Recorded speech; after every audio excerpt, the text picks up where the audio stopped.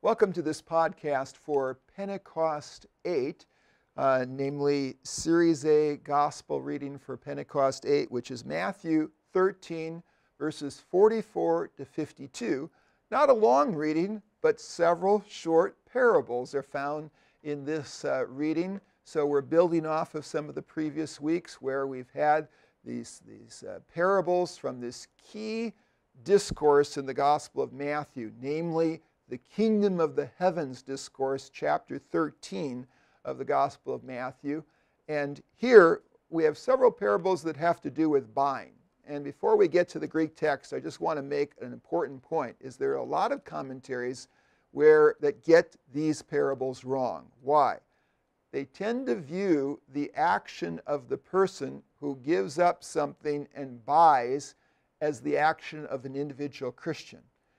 If we keep in mind that the parables are describing the kingdom of God and that the kingdom of God is the reign of God, or the reign of the heavens that is being brought to this earth in the person of Jesus Christ, and that they are illustrating primarily God's work in Jesus Christ, then we should see that the key actor in these parables is none other than the Son of God.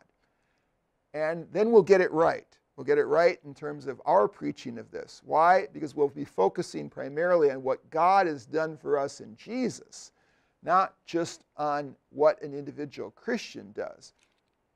So getting to these parables, keep in mind who's the key actor? Jesus. And let's go to the Greek text here. I just highlighted in light blue the fact that you have several parables being introduced, and you have that stylistic phrase that we've become used to in Matthew with homoia, which is a signal of a simile, namely the phrase is like. You have the verb there, is, and the kingdom of the heavens. So the kingdom of the heavens is like, you see that here in verse 44, again in verse 45, again in verse 47, and then again in verse 51. 4 different short parables. I would say if I'm preaching on these verses 44 and 45, and then the next parable about which is the parable of the treasure in the field, and then the next parable, which is the pearl of great price, those are very closely related, very easy to preach on together, because they both involve the imagery of something that's very special, one case a treasure, the second case a pearl of great price, and they have somebody selling everything and buying that. So it's a very powerful atonement image. You see that language of selling, or excuse me, of buying right here. And that's language that one can say is great opportunity for we Lutherans to preach Christ's work of buying us, of atoning for our sins, paying for our sins. So we start off with this first one. The kingdom of the heavens is like, and then you have this language of a treasure, and then a perfect tense participle. So it's interesting that it's perfect in the sense that it has already been hidden. You see the reduplication there of the verb, and it's in the participle form. So it has been hidden long before you have this man coming along. It has been hidden where? In a field. If we remember from last week, Jesus explained the parable of the weeds and the wheat as specifically as the good seed was sown in the field is the world. So here I think it's a good way of just seeing that same kind of referent is true here, that the field is the world. So it has been hidden in the world. And so what does he need to do? You have a man after finding, so you have your participle there, he hides it. So he finds the treasure and hides it. And we'll get into in a moment, why does he do this? Well, he can't legitimately take the treasure like a pirate. He needs to actually buy the field, because whatever is found in that field then belongs to him. So he can't just take the treasure. He has to go buy the whole field. And so he basically, from the joy, so this is an interesting reference, and I think it's the emphasis on the treasure is something that is so valuable. It brings him much joy. So what does he do? He basically goes out and he sells everything that he has. And this is a very important phrase, and you see it in both of these parables, this business about selling.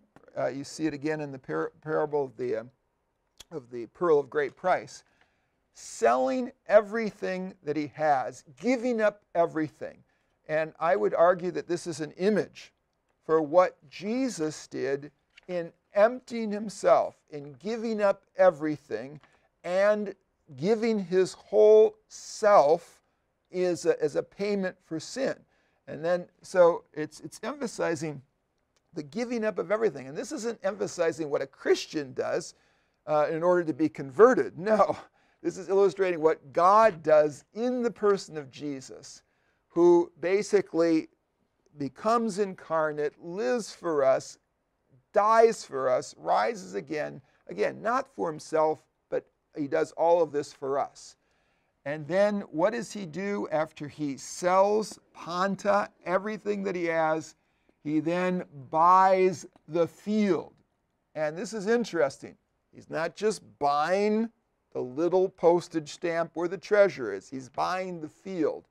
And we could say that this is a way to illustrate universal atonement. Because if we understand the field to be the world, then what Jesus does is he buys the whole world through his atoning death, so that whoever believes in him may have eternal life. It's speaking really, one might say, of the fact that he has atoned for all sins. Every sinner has been bought by him, so that those who do come to faith have the benefit of what he has done for the whole world. But it's, I think, a parable that actually illustrates, and certainly you can read about this also in Gibbs' commentary, it's a parable that illustrates universal atonement. He buys that field, and then what does he do? He basically then owns the treasure. And the treasure can be seen as a picture for the church, which is in the world. So he buys the whole world. He pays for the sins of all, so that whoever believe in him, really, which are the treasure that will benefit from that universal atonement, that he has that. And they are in fellowship with him forever. The next parable is very closely related to it, same kind of imagery, little distinct details. But you have, again, Jesus is just telling similar theological point, but using a little different illustration. The kingdom of the heavens is like, we have that phrase repeated, a man who is a merchant. So this is a merchant man. And he has been seeking out what? Good pearls. So he's been seeking out very nice pearls. But then after finding the one pearl that is priceless. So here it's like the very special pearl. Very much, like the image here that we saw of the treasure. Here is the image of the priceless pearl. This isn't describing what an individual person does, that then they somehow find Jesus and they give up everything to follow him. This is a picture of what Jesus has done, who sees the church, sells all in order to purchase.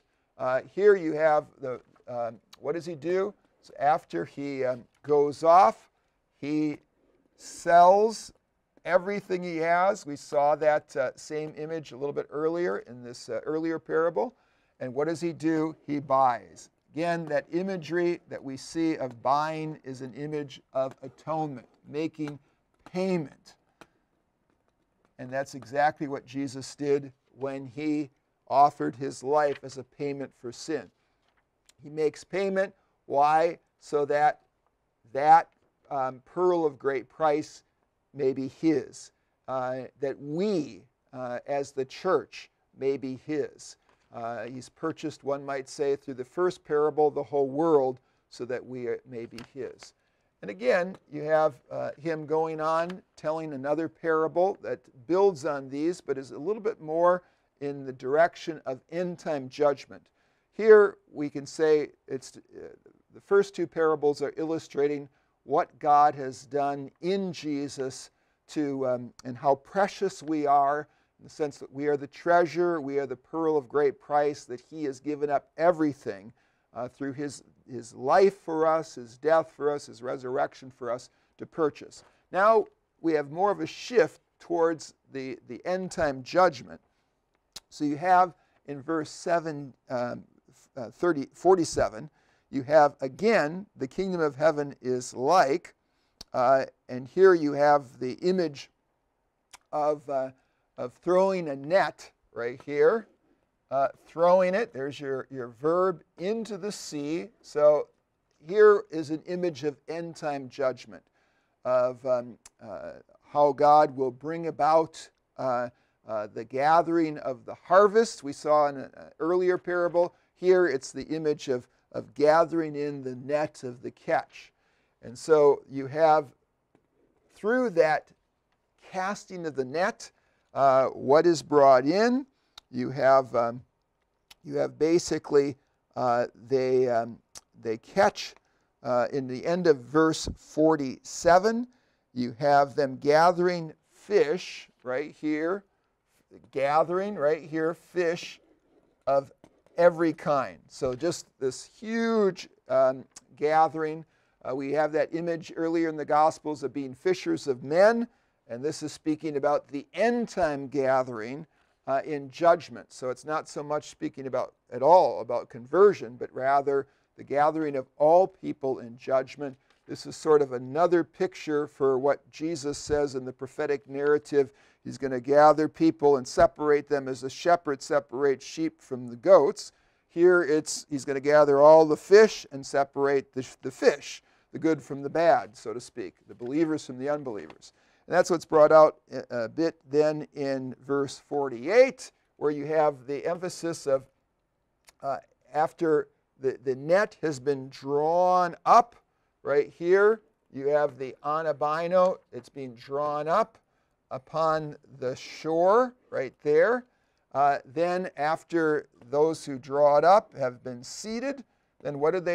They separate the good ones into containers, and then what do they do with the other ones? The other ones, the bad ones, they throw out right here. Ebalon, they throw them where? Exo, they throw them out. So there is the separation and, in a sense, a picture for the judgment. And that's emphasized here with verse 49. So it is with the conclusion right here of the age. So this is speaking about the last day when you have the angels coming. There they will come. Here you have the future of ecomai. You have they will come, and what will they do? They're going to separate. That's the verb right here. They will separate the evil ones from the midst of the righteous ones, from out of the midst of the righteous ones. So this is that language that we saw in an earlier parable about the weeds and the wheat. Similar language here. In verse 50, you have the emphasis, they are going to throw them into the furnace of fire. Again, we saw that in the weeds and the wheat parable a little earlier, Pentecost 7. We see it again in this parable.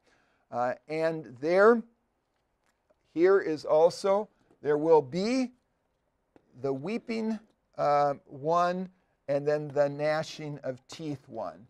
So there will be, the emphasis is not just some kind of annihilation, some kind of neutral zone, but rather this is a punishment. This is suffering. This is judgment that goes on for eternity. So the image there of weeping and gnashing of teeth brings that out in a very powerful way. Verse 51 goes on. Jesus asked the question, have you understood all these things? It's a rhetorical question. What did they say to him? Of course, yes. Now, they may not understand all the details, but fortunately, he has explained a couple of the parables, so they're starting to put things together a little bit.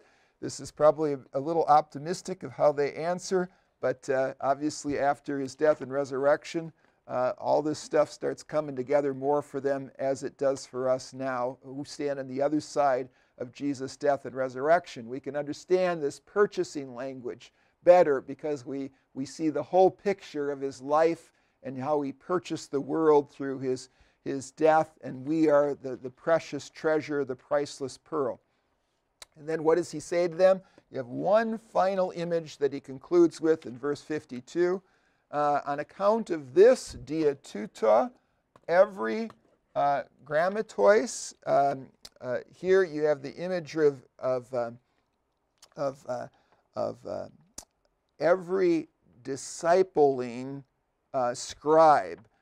So it's a picture, really, of somebody who is a scribe that's been discipled or trained for what? The kingdom of the heavens. So this is especially applicable to the 12, but it's also applicable to apostolic ministers, and certainly in a broader way even to all Christians. They're like a man who is the householder whom throws out of his, here I would say, his treasure, or takes out of his treasure, both things that are new and old. Now, the ironic thing is, we would expect that he would say old first and then new.